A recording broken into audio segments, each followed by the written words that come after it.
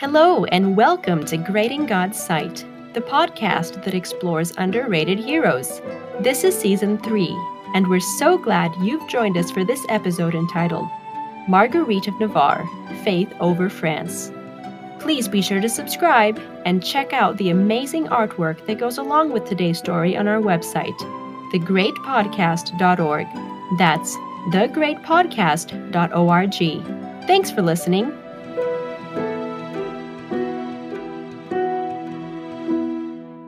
When the Bible speaks of Christ coming with a sword, to set father against son and sister against brother, to divide families for and against the truth, Marguerite of Navarre never dreamed those words would apply to her own household.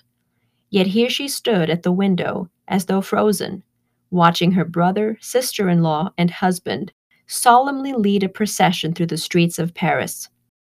They were denouncing the reformist movement on behalf of all France, and pledging her undivided loyalty to Romanism.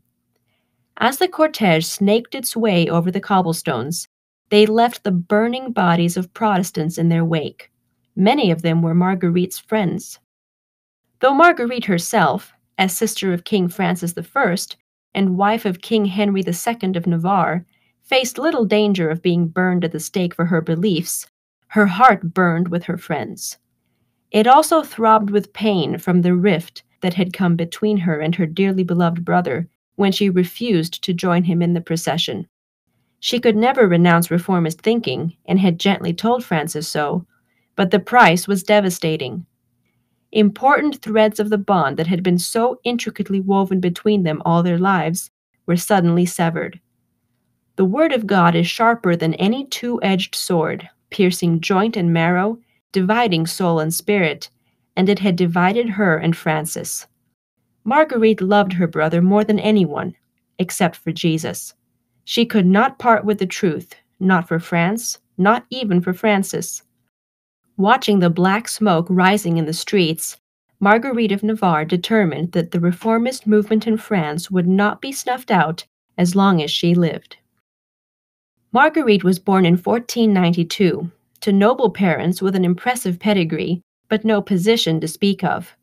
Her ambitious mother had always prayed for a boy, a contender to the French throne, so when little Francis came along 2 years later, Marguerite's world became wrapped around him.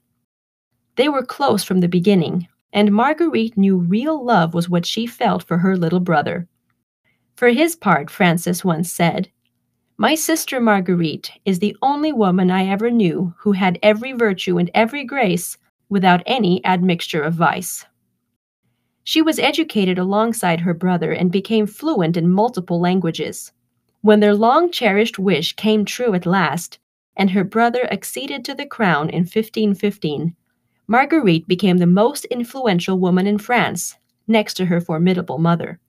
She played an important political role in France's court and performed her most daring exploits on his behalf when he was captured in battle by the Holy Roman Emperor.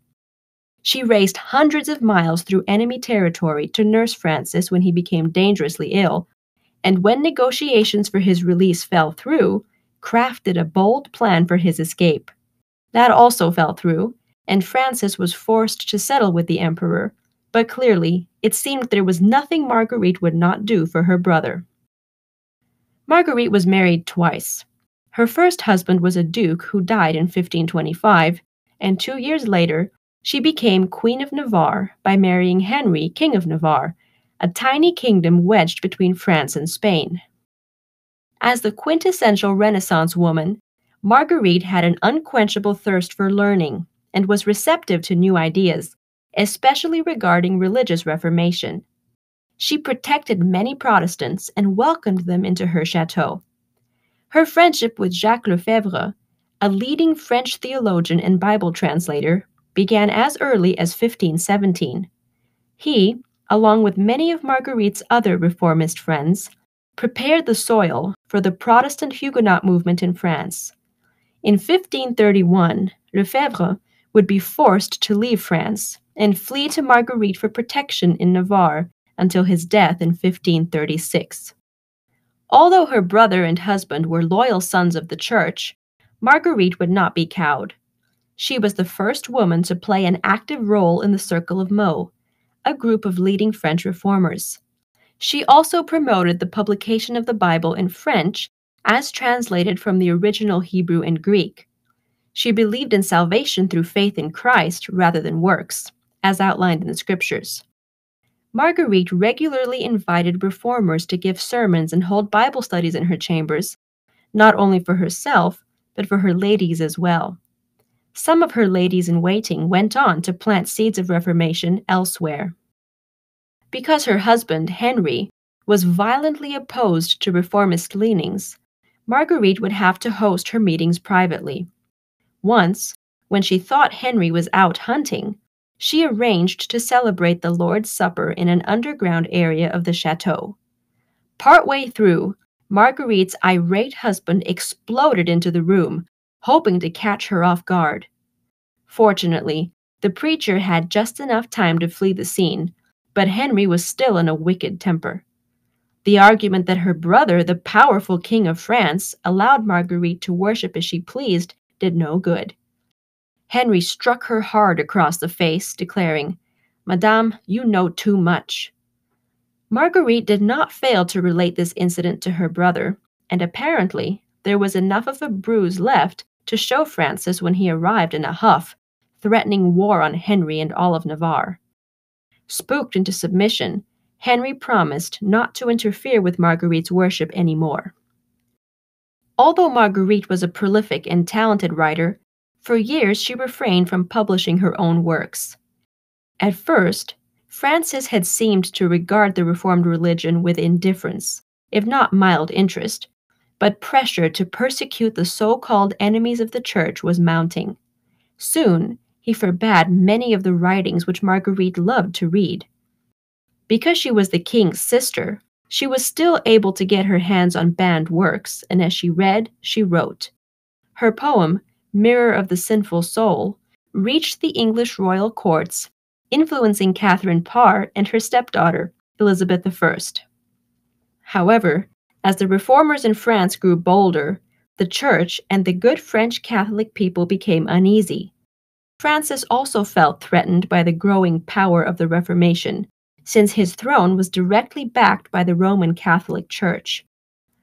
Although it was an unreasonable fear, concern for his crown led him to clutch at the Church more desperately, while simultaneously tightening the noose around the reformists. In the past, Marguerite had often successfully interceded with the king on behalf of arrested Protestants, and even as he grew more intolerant, Francis postponed martyrdoms whenever Marguerite was in Paris. Nonetheless, his patience with the Reformed movement was fast wearing thin. The straw that broke the camel's back was not long in falling.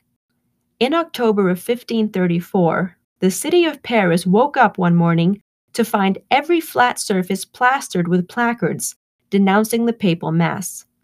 Paris was not the only witness to the scandal. The placards mysteriously appeared in other French cities as well. As a crowning act of insolence, one of the offending placards had even been tacked to the king's own bedroom door. Francis was enraged. His throne was in jeopardy, and he thirsted for blood. Marguerite's pleadings now fell on deaf ears, as Francis ordered every reformist in Paris to be rounded up and burned. Marguerite could not sanction these actions, of course, although she deplored the foolish brazenness of whoever had taken such a rash step in posting the placards. Although much blood had been spilled, the king was still not appeased. In January of 1535, Francis summoned Marguerite back to his palace to demand her participation in a great show of allegiance to the Church. He planned for the entire royal family to process through the streets, with more reformists burning on the sidewalks and on street corners. With this symbolic act, Francis would publicly and irrevocably stand with the Church and set himself against the Reformation. No matter how deeply she loved her brother, this was the one thing Marguerite would never do for him. She refused to betray her conscience and join the procession, despite Francis' entreaties, and with that, an absolute line had been drawn. And so, when her family and relatives marched out onto the streets of Paris, lined with the burning bodies of her friends, Marguerite could only gaze out of the window and pray. Marguerite lived 15 more years after the affair of the placards and the subsequent procession, and while her relationship with Francis had not been completely obliterated, there was always an unspoken barrier between brother and sister after that. She continued to cling to the Reformed faith and write voluminously, leaving the world with a rich and colorful written legacy. The end came in 1549, in a quiet chateau in Navarre.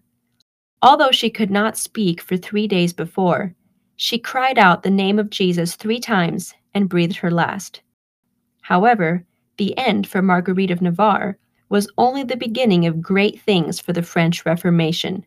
Her daughter Jeanne succeeded her as Queen of Navarre and publicly transformed her little kingdom into a Huguenot fortress, strengthening and expanding Marguerite's work to the next generation. Thank you for listening to Great in God's Sight, a podcast by GYC Southeast. We hope you have enjoyed this adventure through time and pray it serves to deepen your relationship with God. While we strive to bring you a unique perspective on each believer, we encourage you to use your God-given curiosity to explore these topics for yourself. Please remember to hit the subscribe button and share this episode with your friends via text or social media. You never know who might be encouraged. Until next time, we wish you God's blessing as you seek to be great in His sight too.